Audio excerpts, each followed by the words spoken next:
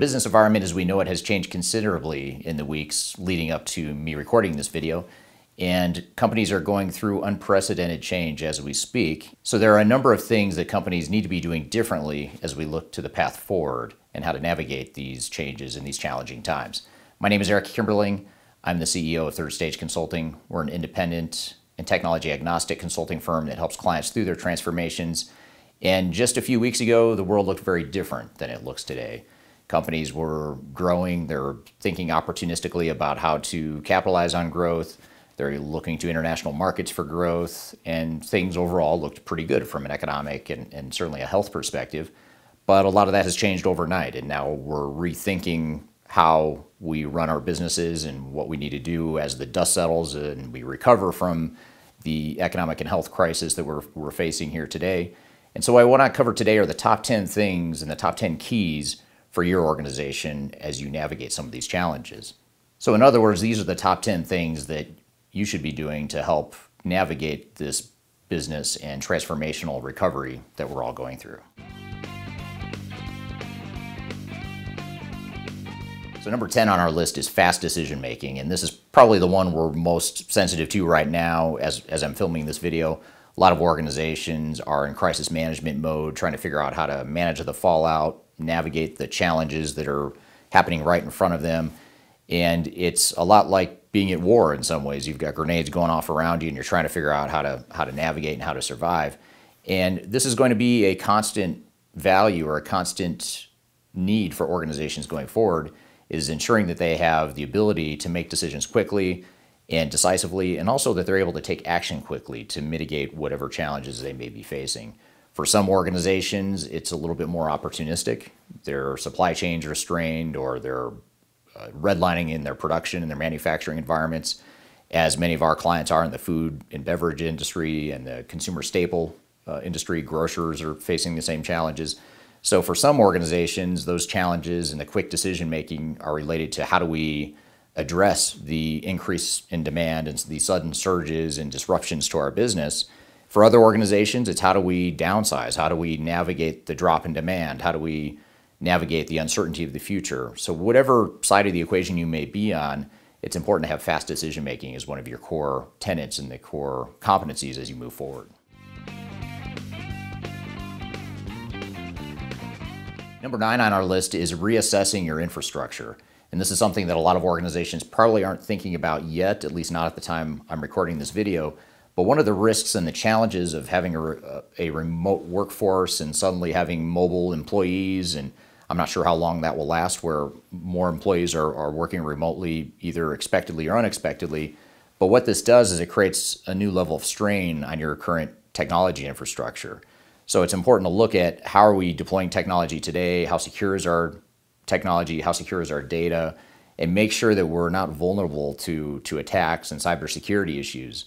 One of the big risks with where we are today as a society and as an environment is we're so focused on an immediate problem that's right in front of us that we may be exposing ourselves to longer term risks, and in particular cyber attacks and cybersecurity issues. And one of our internal experts at Third Stage has identified some studies that have shown that attempted cyber attacks are at an all-time high on American companies. I'm not sure if that's true for other countries as well, but in general, that's a common problem that organizations should be aware of.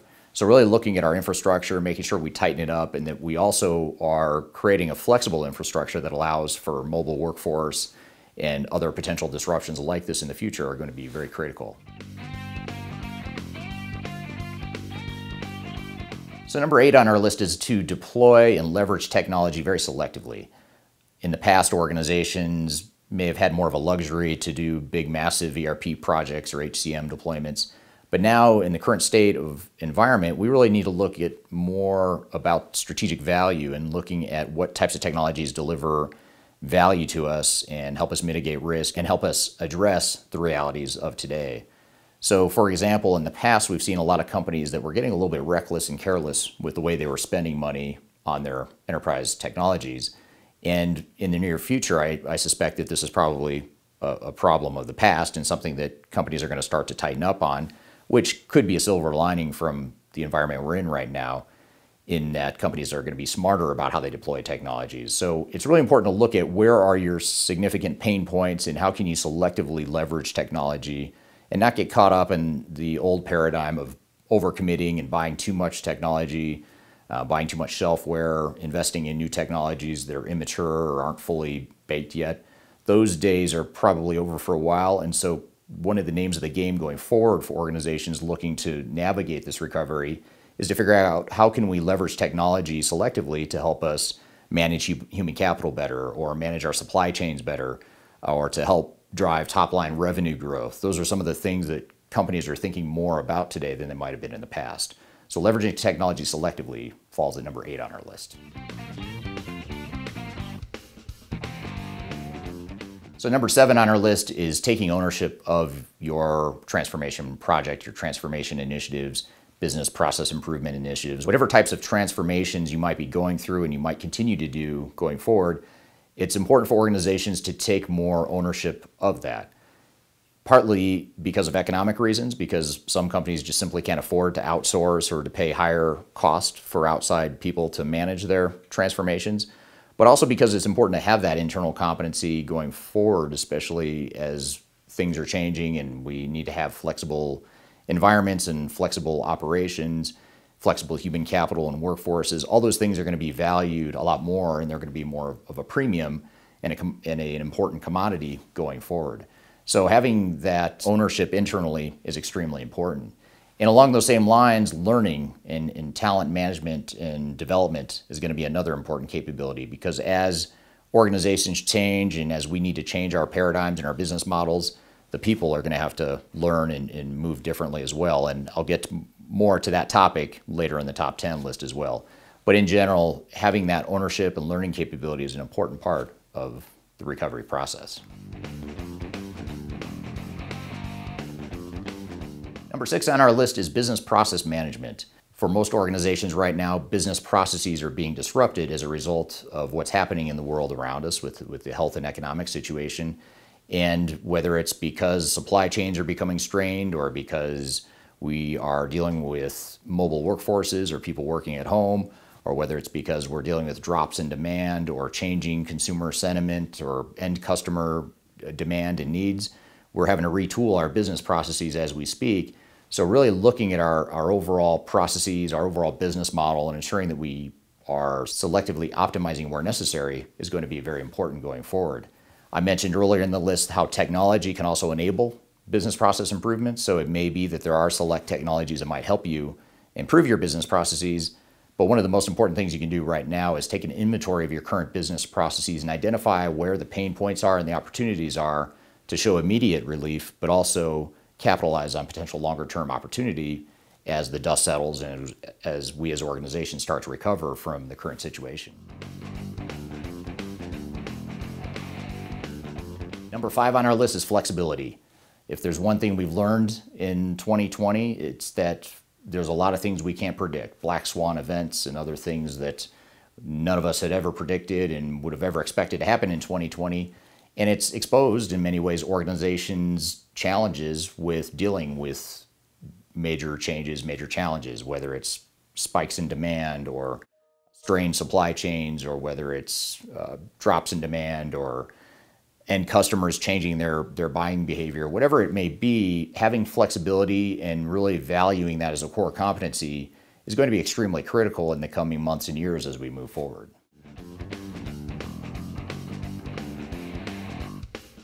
Number 4 on our list is risk mitigation.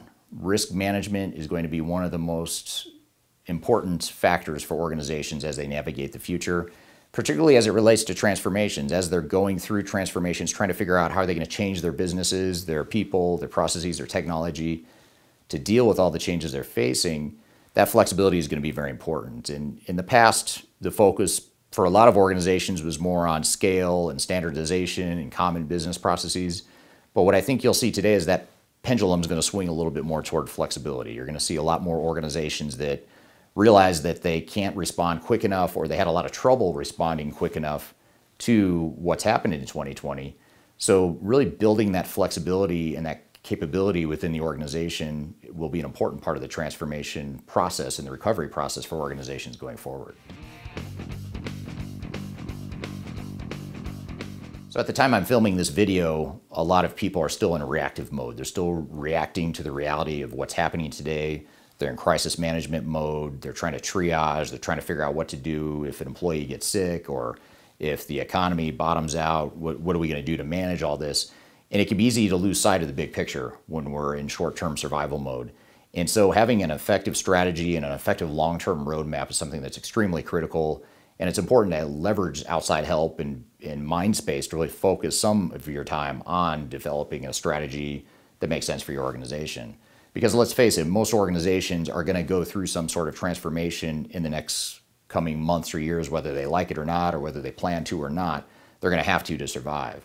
So there are some organizations that are naturally going to be a little bit more opportunistic in their future transformations, but others are going to have to transform because they have to, and they're reacting to something. So the more we can get ahead of that and have a clear strategy and roadmap, even though we can't predict the future, at least having a clear vision for what it is we want to accomplish and how we're going to build the competencies that we need to survive in the future, those are some things that are really important for us to manage and navigate some of these changes we're going through as a globe right now.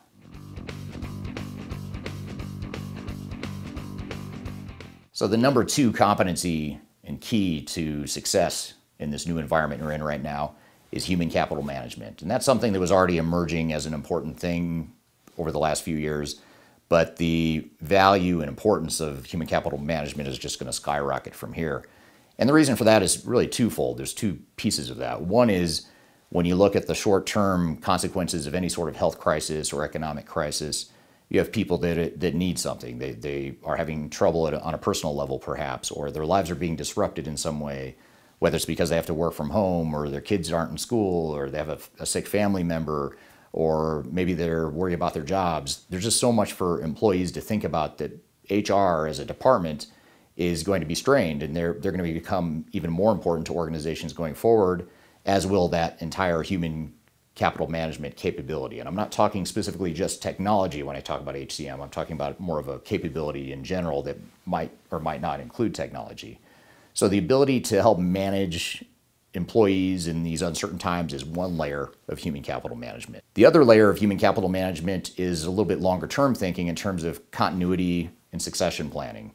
So how do we build a workforce that can be nimble, that can respond to changing times, that can respond to black swan events, or the health and economic crisis were to continue longer term? How do we ensure that we've built our human capital management capabilities accordingly? That longer term, more strategic aspect of human capital management will become even more important. So for those reasons, human capital management is number 2 on our top 10 list of what you'll need to do differently going forward.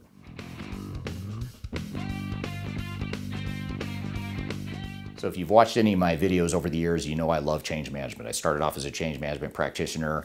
If I have one bias, it's that I lean pretty heavily into change management. Times like today are no different. In fact, I lean even more into change management in times like these and looking at what organizations need and what competencies are going to help them through the current situation and help them be better at what they do and really help them move from a position of defense and reactive survival mode and more into strategic mode of how can we navigate and weather the storm and look for opportunities to grow and to benefit from the situation that we're in right now. So organizational change management is hugely critical, largely because of what was number 2 on our list, the human capital management aspect. People's lives are changing, people are going to change, whether organizations like it or not, they're going to be forced into some sort of digital or business transformation or both going forward. So that change management piece of things, given what the world is going through and what we're all going through on a personal level as well as a business and professional level, is going to be extremely important and more important than ever. So those reasons alone are enough to put organizational change management at number 1 on our top 10 list.